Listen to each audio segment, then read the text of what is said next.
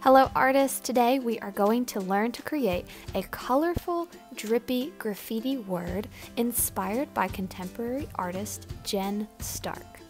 You're going to need a couple things for supplies today: some paper, crayons, scissors, and if you have a black marker, that might be useful too, but if not, using a black crayon is perfectly fine as well.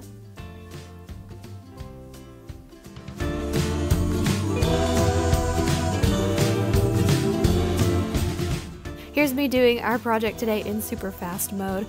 We are going to be learning some techniques for shading with our crayons to create value with lights and darks. And this is going to make your artwork look a lot more three-dimensional and realistic.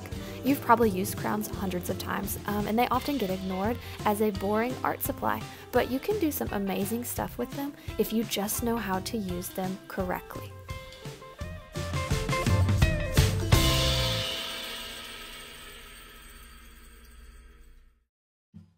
There's two really important things that I want you to pay attention to for this project, and the first one is craftsmanship, which is creating slowly, carefully, and thoughtfully so your artwork is neat and it shows your best effort. So we're not rushing or scribbling here. And the second is value. That's shading with lights and darks to make an artwork appear more 3D. So let's look at how to do that with our crayons today.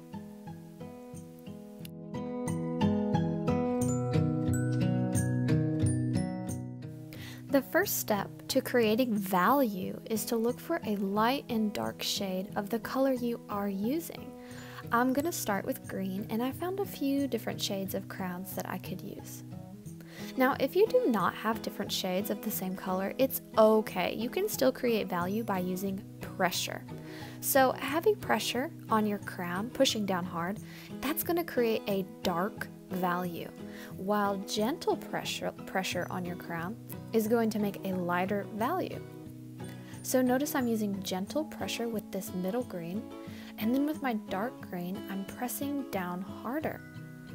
Crayons look best when you layer them and you blend them. So you need to keep going back and forth between your different colors, okay? So I keep switching between my light green and my dark green, and notice how I'm putting the dark values at the bottom of the drip to show where those blobs have a shadow on them.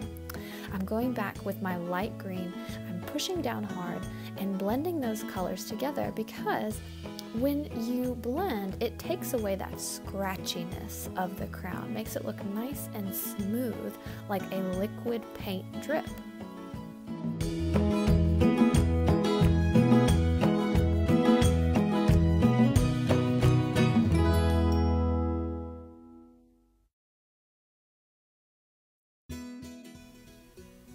I also sometimes like to get out a white crayon. A white crayon can be a really great blender if you use it to push down hard and blend back over top all the colors that you've done. It smooths them together again to get rid of that scratchiness and just to make it look a little more fluid.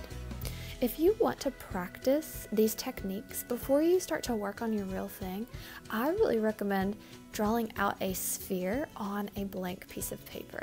So I've collected a couple different shades of blues and purples here. I'm going to show you really quickly how to change this flat circle into a three-dimensional looking sphere with shadows.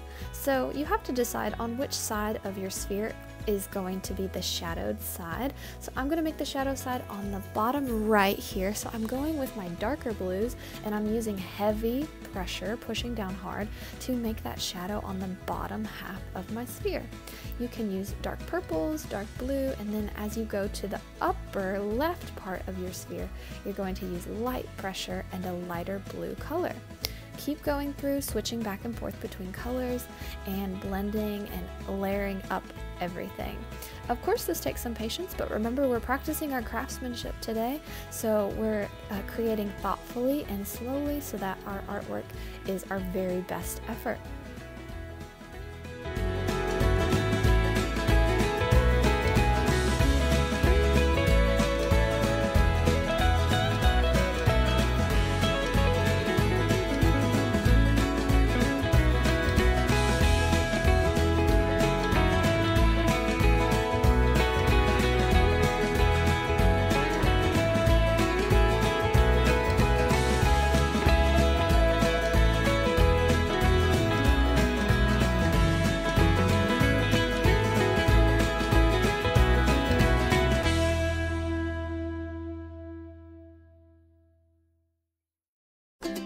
You can also create value by using similar colors in a color family. So let's try warm colors.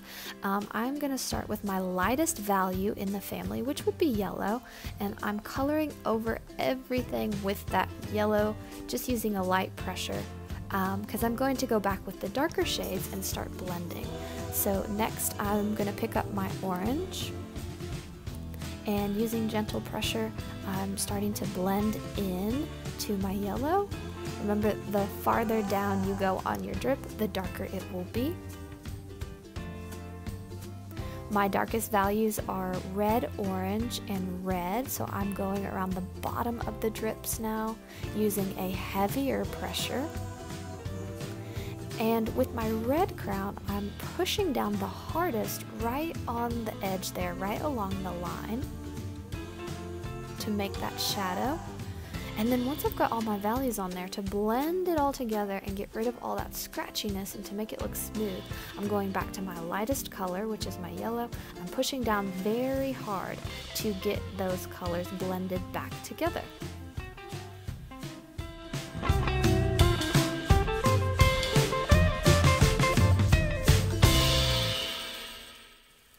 The first step for your project is that you are going to draw a word at the top. You could do any word that you like, or you could even do your first or last name. First, draw it out in pencil, just some simple stick letters, then go around it with your marker or your crown. Feel free to make the letters touch each other and overlap. This is going to make it look a lot more bubbly, a lot more like graffiti. Once you've got those letters drawn at the top of your paper, then you can do the squiggly lines, which make the drips.